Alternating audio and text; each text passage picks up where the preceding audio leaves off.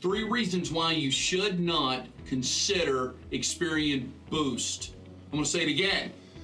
3 reasons why you should not consider Experian Boost. Now, be sure you stay to the end on this third one. Before we do, let me first explain what it is that we do and what qualifies me to give you this information. First of all, we're a FICO specialist. We specialize in the FICO Classic algorithm, the 2, 4, and 5, that 100% of your mortgage lenders use and 90% of the lenders use. No. Not 90% of the lenders use FICO, 90% of the lenders use 2, 4, and 5. Matter of fact, the FICO 8, as we talked about in previous videos, the Advantage Score 4.0 that apps like Credit Karma uses, these are your newer monitoring scores. What could help those scores could in fact hurt your FICO Classic score. Well, to me, I want to do the things, if I'm going to try to recover from some bad things from the past, I want to make the moves that's going to apply to the algorithm that the lender uses, the one that determines a yes or no, right? It makes perfect sense. We've been doing it for a lot of years. This is good stuff. So be sure to like and follow my content. Let me educate you on this. So here we go.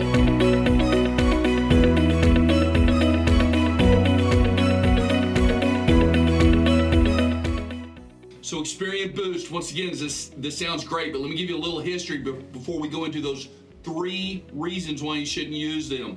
First of all, Experian Boost was initially a pilot program for what is soon to come called the Ultra FICO, okay?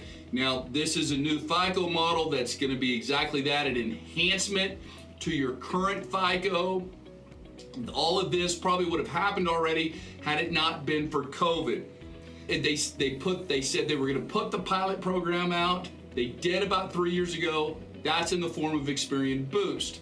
The same 3 companies that were pushing the Ultra FICO, which is Experian, FICO, and another company called Finicity.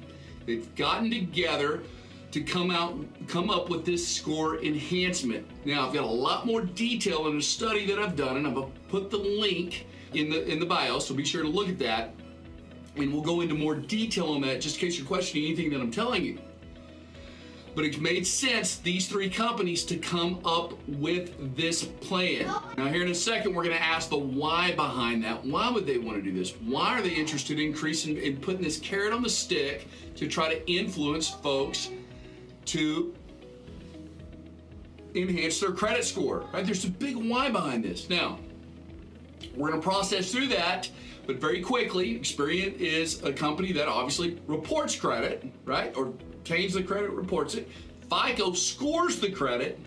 Finicity, the third company, is a company that has been linked with thousands and thousands of different bank accounts out there, allowing you to be able to see all your banking information from one source, right? Okay. Reason number 1 you should not do Experian Boost.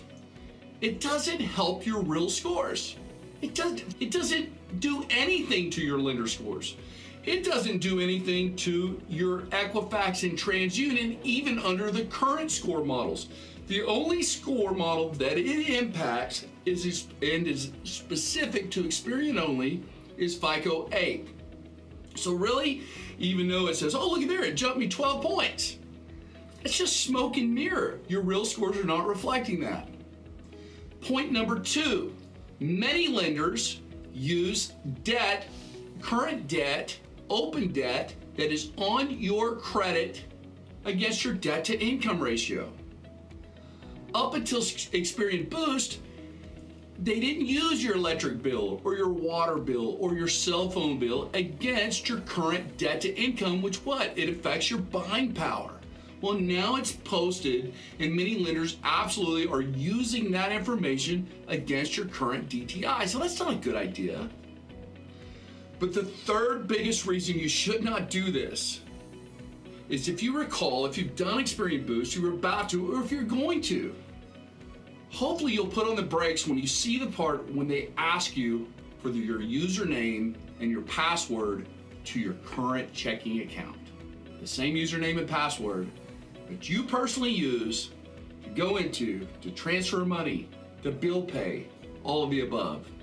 Don't think it's a wise idea to provide that information to companies that have been hacked 6 times in the last 5 years. I also don't think it's a wise idea to provide this information to a company that sells your information. It is nobody's business how much you keep in your bank account, how you've managed your bank account, where you keep your money. Our forefathers fought hard for that Privacy Act that we all live under the benefits of that today. The IRS doesn't even know where you bank and how much you keep unless you've told them through some sort of process, or they start an auditing process. But this idea that there's just this database that they can just hack into and see where you keep your money and all these different things is not true and is also not legal. Collection agencies do not know where you keep your money. Can you imagine this? If you're a third-party collection agency that has debt owed to them, and you knew where their money was and how much they had, then you would see a lot more judgments going on out there. The reason we don't see as many is because, well, Texas, for one, and a few states in the United States, is a non-garnishment wage state.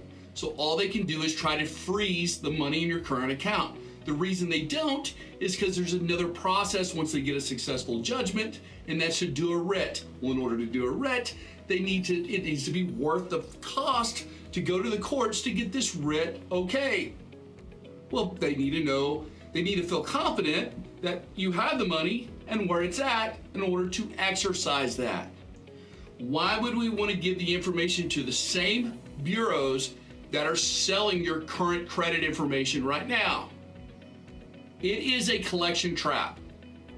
If a collection agency, if anybody had their wish, man, all this information that's out there that's being sold to us, person's buying habits, all this information through social media, all those things. The one thing they haven't had up until this point is, where do you keep your money? How do you work your finances personally? And if you're in the collection industry, that would be a huge benefit to know. Even if you're in, the IRS or any of that, would be a huge benefit to know. So when you sign up for Experian Boost, you are opting in that information.